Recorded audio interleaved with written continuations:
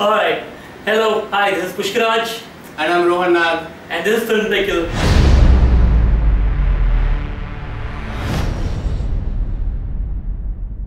And welcome to the review of The Dawn of the Planet of the Apes. Yeah, we all love the movie. Alright, first thing, absolutely fucking brilliant movie. You have to go watch it. After a long time I've come across a movie which is cinematically so excellent that I had no option but to go watch it twice. Your take on it? I thought it was an average movie. Better than average, definitely. Somewhere I felt the story was a bit lacking. Pushkar disagrees with me on that. But as far as the movie is concerned, well, you go to see this movie for one thing and one thing only. The apes. You do not go to see this movie because it has good, interesting human characters. It doesn't really have that. It has good, interesting apes. Apes which are so lifelike that my dad could not believe it's all CGI. I mean, it's all, there is no props, there was no physical ape present anywhere in this movie. It was all CGI, and by God, the CGI, the fur, look at this, the eyes, the stories in the eyes, and they have gotten the eyes so perfect. I don't think it's long before they can do humans as well.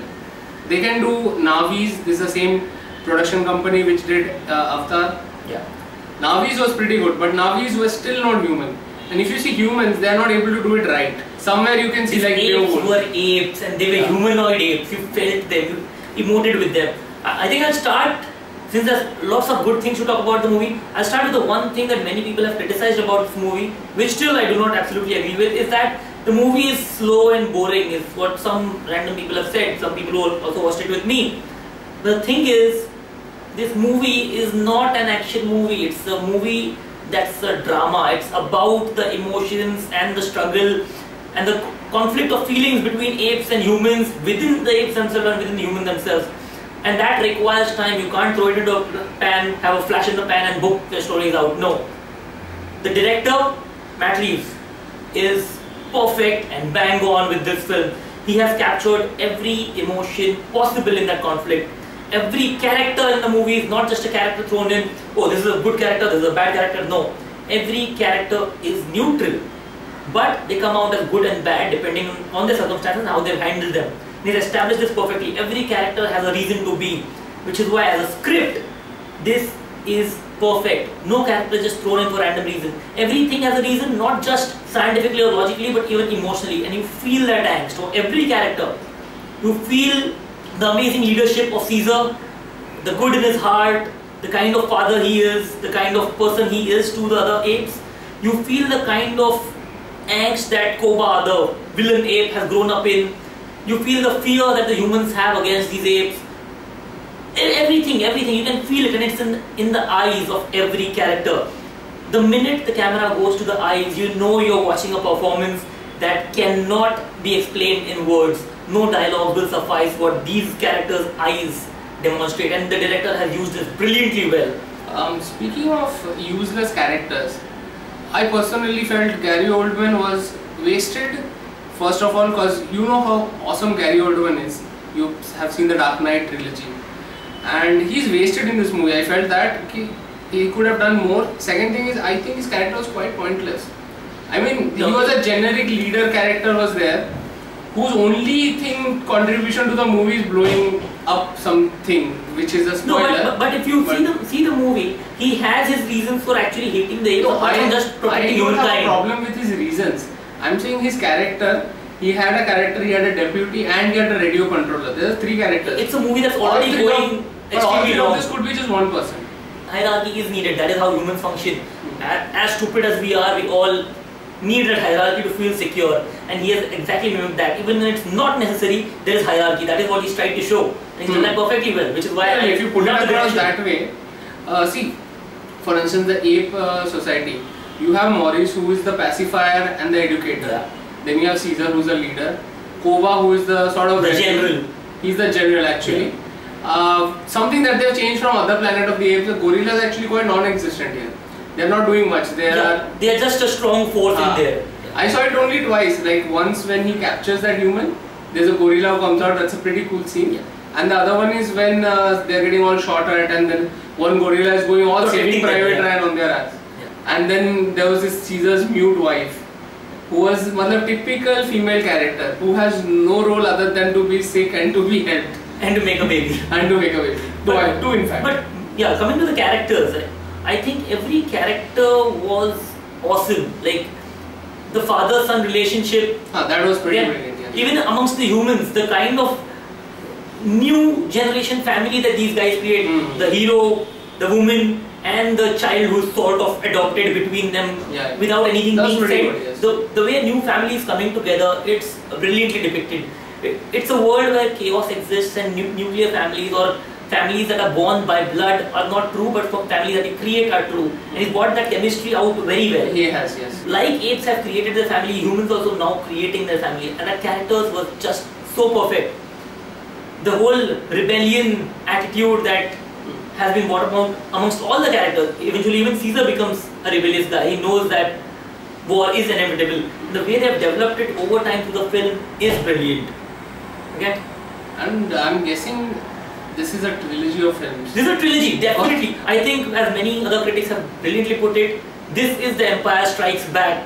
What Empire Strikes Back was to Star Wars, or what Dark Knight was to Batman. Correct. So this is it. This movie is the peak of brilliance of this saga, and I think it leaves us wanting for the third one. And I bet the third one will be well worth it if it's the same director again, or whatever it is. I am already peaked to watch the third one. I can't wait for it. The third one can be two things. Either it can be an all-out war between apes and man. That is bound to happen.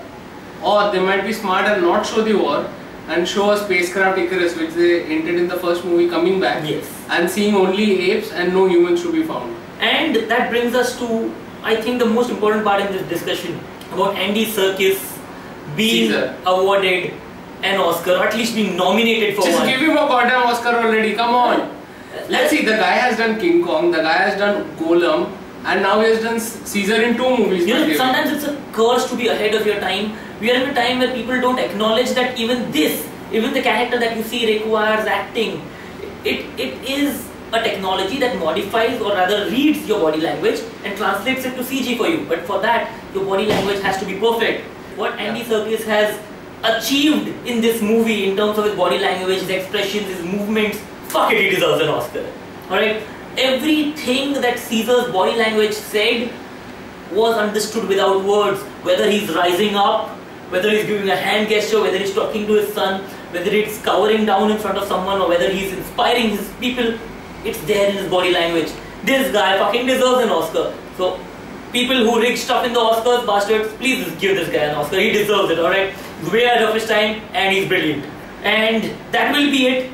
I technically gave it a 9 out of 10, cutting out 1 point just because it got a bit slow as agreed.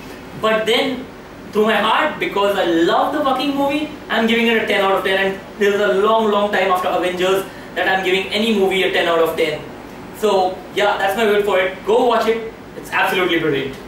And for my rating, surprisingly, I'm giving it a 7 out of 10, which is for me a good recommended film, but nothing that special. I rated 9 out of 10 for the previous one.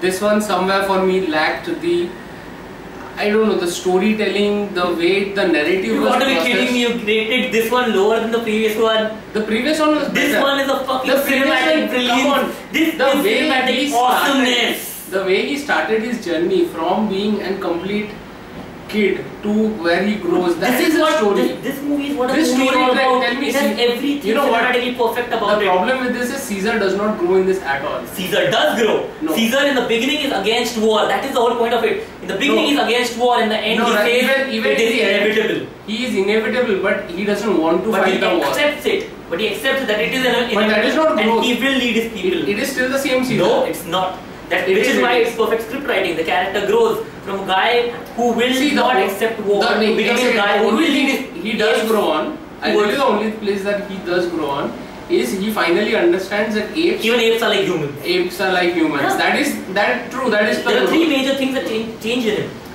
One is the acceptance. I like the previous one better. I'll leave the moral of the stories for you guys to decode. Go watch it.